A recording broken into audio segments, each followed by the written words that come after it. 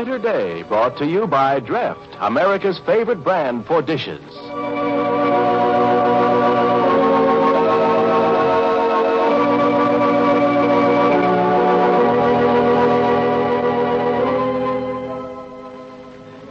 Maybe I will be an old maid. There are worse things.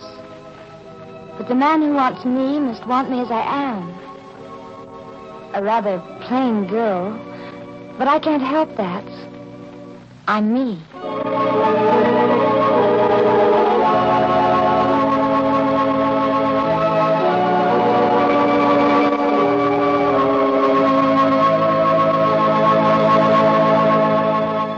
We'll be back with a Brighter Day in just a moment. Now, here's Leonard Sterling. Doesn't it get you down when you have a series of colds in the family? You feel as if there ought to be more you could do to help prevent colds from spreading from one person to another. Well, listen, the way you wash dishes, the kind of suds you use can affect the number of colds in your family. So my advice is, always wash your dishes with Dreft. Why, Dreft in your dishpan can help protect your family's health as no suds ever could before. You see, public health authorities, doctors, have discovered that germs can breed in dishwater film. Now, if you've seen slightly cloudy glasses, you've seen this germ-breeding film. And even dishes that look clean can still carry this dangerous film that often spreads colds and flu. But the amazing thing about Dreft is it never leaves any germ-breeding film. That's how Dreft helps protect your family's health. Dreft washes dishes healthfully clean, free of film, as no suds ever could before. So always wash your dishes in thick, rich Dreft suds. Give them a hot rinse, the hotter the better, then let them drain dry. They'll shine even without wiping. They're healthfully clean. And just by washing your dishes this easy Dreft way, you may actually help cut down sickness in your family this winter. So heed the warning of health authorities. Help protect your family's health. Wash your dishes healthfully clean with Dreft.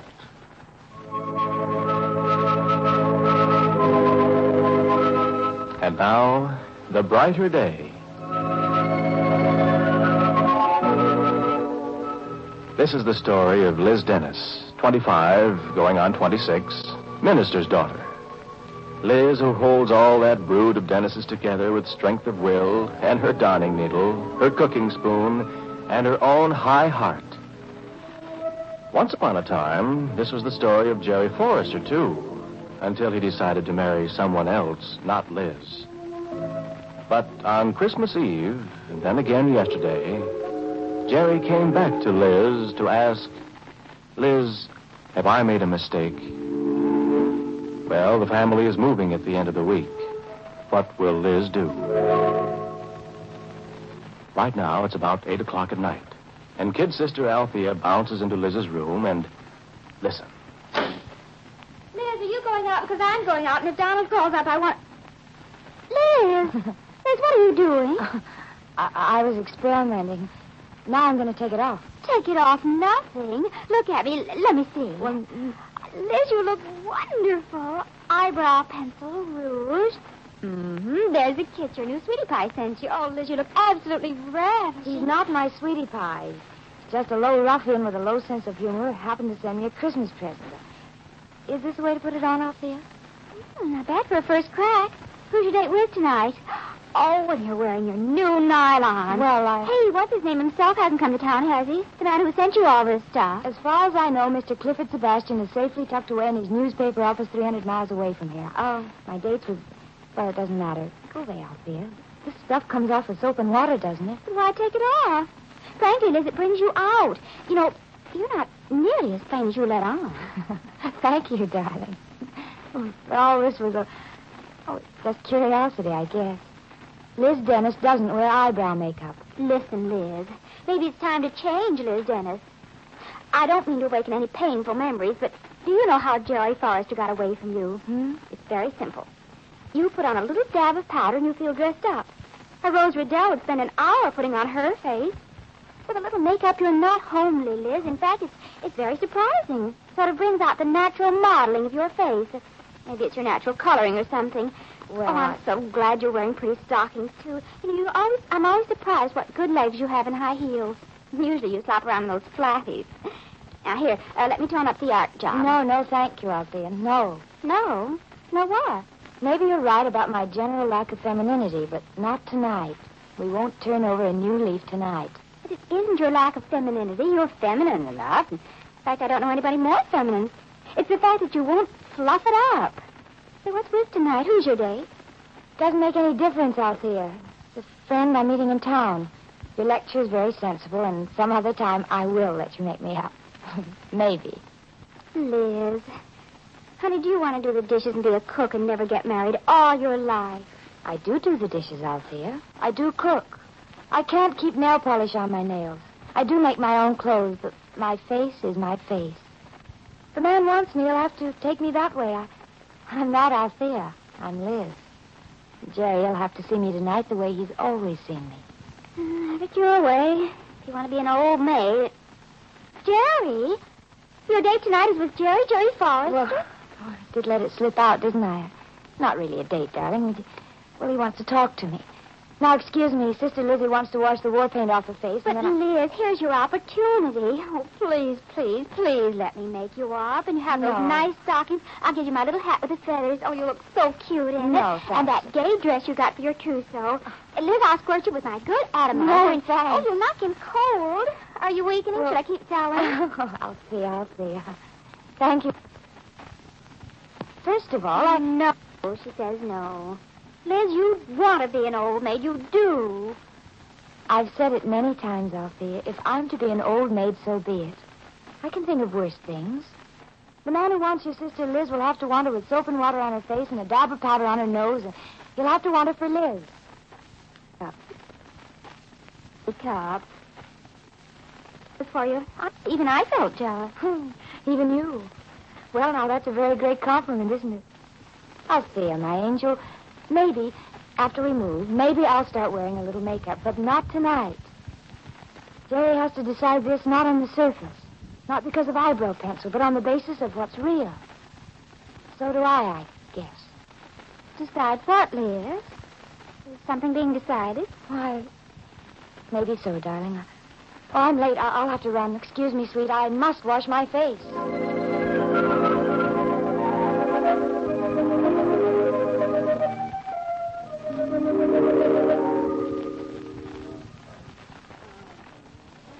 Nice of you to meet me here, Liz. I thought it was best I didn't come to the house. Oh, I'll forgive you. Hope I didn't keep you waiting, Jerry. Let's go into the grill room here. It's quiet. All right, Jerry. How's your mother? Oh, she wants to see us later tonight. See us? Go ahead in, Liz. We'll talk. Oh, good. There's a little sofa we can sit on. Place is empty tonight. I haven't been here in a long time. Oh, then you do remember. And it wasn't really so long ago, Liz.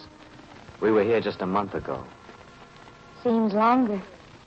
May I help you off with your coat? Thank you. Oh, this lining again. I thought I'd fixed it, but now it's going again. Oh, thank you, Jerry. Well, what are you looking at, Jerry? Isn't my face clean? I wasn't looking at your face. Yes, I suppose it is clean. I was thinking of the torn linings in your coat. Decided? Oh, yes. What do you want, Liz? A Coke? Oh, buy me lemonade. One lemonade, please, and I'll have a glass of draft. One lemonade, one draft. Same old Liz, isn't it? Same scrubbed face, same white collar, crisp and clean. Same sweet smile. No, Jerry. No what? I'm not the same. You look the same. Oh, what's changed, Liz? Oh, for instance, when we move away next week, maybe I'll begin wearing makeup. I think I've let myself slip. Oh, I do brush my hair 100 strokes morning and night, but... It shows. It shines. And I always do brush my teeth morning and night. You have beautiful teeth. And I wash my face with soap and water. But, says Sister Althea, that way doesn't lie great beauty. You have a wonderful face. Oh, Liz. Shall we begin our quarrel, Jerry? Shall I tell you what I've come here to say? Shall I tell you that you can hurt a person just so long and then something happens? They get tired of being hurt? Oh, don't say it yet. First, let me say my piece. I've been rehearsing it. Oh, excellent. Jerry Forrester to the last. He's been rehearsing his speech. He wants the first word, and he always wanted the last word. Very well, Jerry. Who am I to reform you? As always, I shall let you have it. Proceed. You're mad, aren't you? At you? No.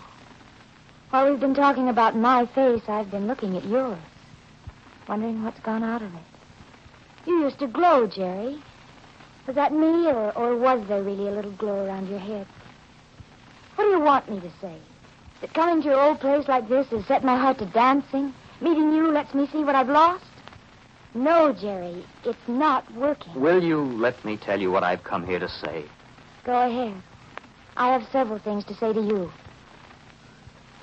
I know that I've hurt you, Liz. I know that I'm not fit for any woman. Least of all a woman I've hurt as badly as I've hurt you. I think that I have only one hope of becoming a decent human being. My mother agrees with me. I could make all sorts of promises, Liz, if you'd make one promise. If you'd help. You... Could we, Liz? Because I can't drown myself in that swamp of money, drown my self-respect. No, not even for Rose I can't. Something happened when I saw Rose again, and what happened wasn't good.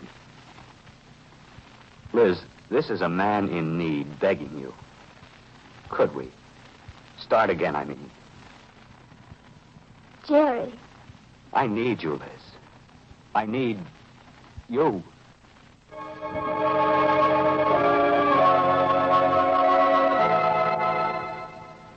And what will Elizabeth Susan Dennis say to that?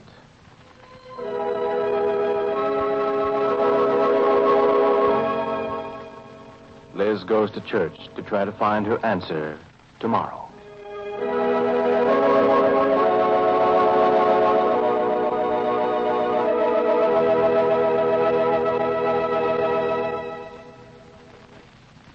Do you realize that Dreft in your dishpan actually helps protect your family's health as no suds ever could before? That's right. When you do dishes with Dreft, you're helping to cut down on sickness in your home. I'll explain. Public health authorities, doctors have discovered that germs can breed in dishwater film. Even dishes that look clean can still carry this germ-breeding film, can spread colds and flu through a family. But the wonderful thing about Dreft is it never leaves any germ-breeding film. Dreft leaves dishes healthfully clean, free of film, as no suds ever could before. Try it. Always wash your dishes in rich Dreft suds. Give them a hot rinse and let them drain dry. Dishes are so clean they shine even without wiping. They're healthfully clean. So heed the warning of health authorities. Help protect your family's health. Wash your dishes healthfully clean with Dreft.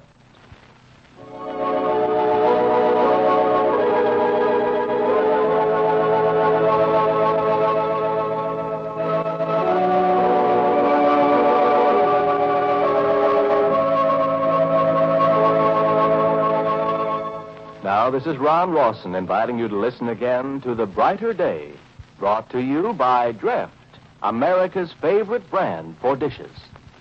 This is NBC, the National Broadcasting Company.